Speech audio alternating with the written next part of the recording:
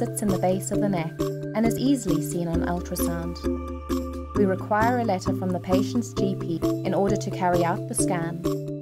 Ultrasound gel is placed on the patient's neck, and the thyroid is scanned with a linear ultrasound probe. This examination is usually performed in conjunction with blood tests carried out by the patient's GP. The scan is performed by an expert sonographer, and the results are interpreted by a consultant radiologist.